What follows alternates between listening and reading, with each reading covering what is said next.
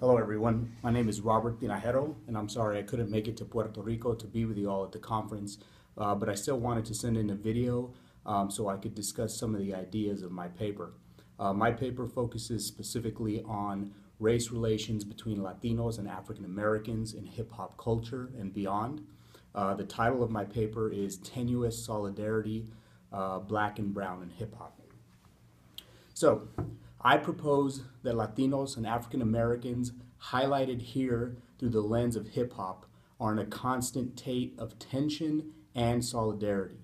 Here I offer a new term which I feel may capture best this relationship: tenuous solidarity. The two groups interact in a physical, linguistic, and rhetorical borderland and coexist in what Lu Ming Mao might refer to as a state of together indifference. They meet, clash, and grapple with each other in a brutally beautiful manner that is indicative of many racially or otherwise divided people throughout the world. A telling quotation that points to this notion of tenuous solidarity comes from Latino rapper Down aka Kilo, who states, "You could be a Latino, a big gang member, and you could hate black people, but if Snoop Dogg comes out with a record, you're still going to buy it. When Ice Cube comes out with a record, you're still going to buy it." Even more poignantly and violently stated by Tupac Shakur in his song To Live and Die in LA, he raps, "Black love, brown pride, we might fight against each other, but I promise you this, we'll burn this city down, just get us pissed." Both rappers are keenly aware of the tension and solidarity between the two groups. If rap lyrics, rap music videos, and hip hop films at times create and display structures and moments of what Philomena Essed might call everyday racism, this media also creates structures and moments of everyday solidarity, which involve cooperation, understanding, and empathy. When Latinos and African Americans confront similar issues and struggles, their combined rhetoric encourages important moments of understanding and union. This interplay between rhetoric that illustrates togetherness and rhetoric that illustrates differences and tension develops this notion of tenuous solidarity. So I want to begin by talking about solidarity between the two groups, and I shortened the paper for this video, and so I'm going to focus specifically on what I call the ethos of struggle and a metaphor of soldier, which is prevalent in hip hop. So, to connect themselves with the notion of struggle, both Latinos and African Americans in hip hop continually incorporate the rhetorical metaphor of soldier in their lyrics, which is indicative of and perpetuates a soldier ethos. As with soldiers in a traditional army, many rappers and individuals that identify with the hip hop ethos identify with a notion of meaningful struggle that is both for survival and purpose. While the image of the soldier can conjure up a plethora of characteristics from institutional and social hegemony to unquestioned obedience, I believe hip-hop rhetoric connects with soldier imagery because of the characteristics of strength, struggle, and survival in the face of adversity. Often coming from poor and violent neighborhoods, the creators of rap music and many in their audience are keenly aware of struggle to survive physically, emotionally, and rhetorically in a world that continually subjugates the poor, often minorities, and subjects them to oppressive circumstances. But it is important to highlight that the soldier metaphor, one of the reigning metaphors in rap music and hip hop culture, is a rhetorically powerful tool of identity and agency, not a metaphor of the weak. This seems indicative of much of hip hop culture's worldview, an acceptance of the fact that there is struggle, that there is the presence of oppressive social forces, but that something can be done to combat those forces as soldiers confront their enemies on the battlefield. It is no wonder that both Latinos and African Americans connect with the metaphor of purposeful struggle come to life in the soldier imagery. The two groups are continually at the bottom of U.S. economic and educational achievement indicators, and in many instances share a distinction as second-class citizens who have been born into the bottom ranks of the social and economic order. Struggle for many members of these two groups comes not only in the economic and educational spheres, but also in politics, healthcare, technology, linguistics, etc. The group also The groups also account for the highest incarceration rates in the United States. These conditions explain why struggle is a central theme in these communities and in their production of hip-hop rhetoric, a production that highlights, perpetuates, and creates an ethos of struggle. Two quick quotes from Tupac. One of them comes from his song Soldier Story, where he raps, "They cutting off welfare, they think crime is rising now. You got whites killing blacks, cops killing blacks, and blacks killing blacks. Shit just gonna get worse. They just gonna become soldiers, straight soldiers." And in his song Return of the Soldier, he raps, "Before I let you take me, I told you, F being trapped, I'm a soldier."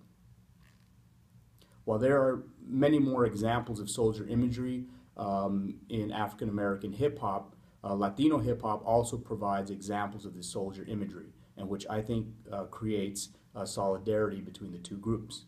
Latino rap artist Cypress Hill, in their song Worldwide, asked listeners to remember me now, Cypress Hill soldier. And in their song Tu no aguanta, or You Can't Handle, they rap, "Listo preparado como un soldado," ready, prepared like a soldier. On their official website, the group calls their latest tour biography Soldier Stories.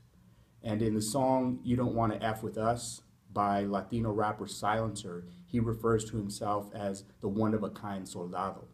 Houston South Park Mexican, in the song Who's Over There, states, "Soldier, I sleep with one eye open."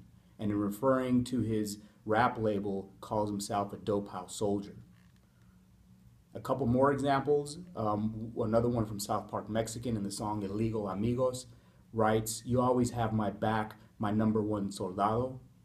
And interestingly, in the song called I Want to Know Her Name, he raps, "I swam across the bayou, a mojado, a soldado."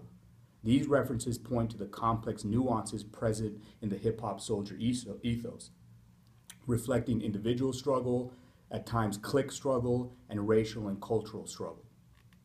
The pervasiveness or the pervasive presence of soldier imagery by many African American and Latino rap artists speaks volumes to the presence of poor and black brown angst in the United States.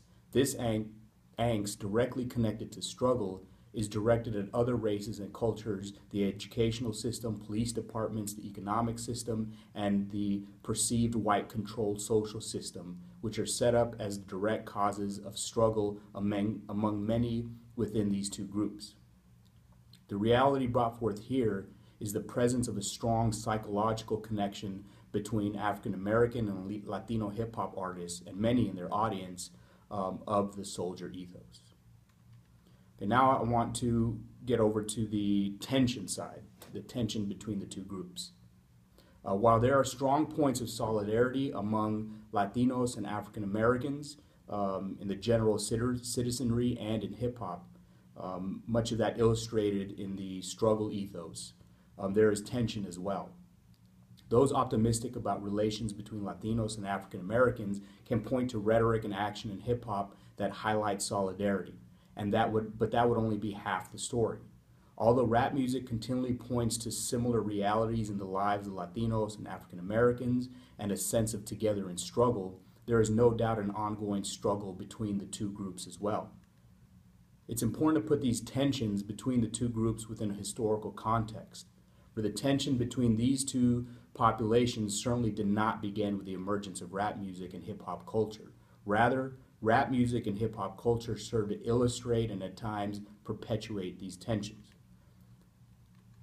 If I had more time, I would go into some of the historical tensions between the two groups, but some of the recent tensions have involved discussions about illegal immigration, where some African Americans feel that Latino immigrants, legal or illegal, are taking away jobs from some African Americans.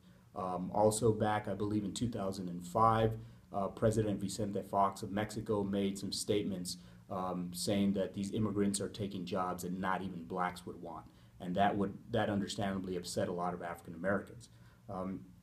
Also, at the high school level, at a number of schools across the United States, there have been fights and small riots between African Americans and Latinos. That's not to say that's the norm, but it's definitely a reality. Beyond that, the most vivid example of contemporary tensions between the two populations is in gang and prison life. two significant influences on the hip-hop scene, especially the brand of hip-hop music labeled gangster rap. Racial tensions and gang life are evident in cities across the United States, most notably Los Angeles, Denver, Houston, Miami, Kansas City, Albuquerque, and Dallas, and spill into and out of racial tensions present in prisons across the country. One example of this that is outside of the prison but is connected to gang life is a 2006 slaying in Los Angeles of a black 14-year-old named Cheryl Green, which the U.S. Attorney's Office officially called ethnic cleansing, and which is linked to a larger movement by some Hispanic gang members to claim or reclaim territories held by African American gangs. Rap music is connected to much gang culture in some instances in Los Angeles and across the United States. And this music continually emphasizes connections to a particular gang, hood, city, or region, and many times has direct or especially indirect, indirect racial component. So a couple of specific examples from hip hop.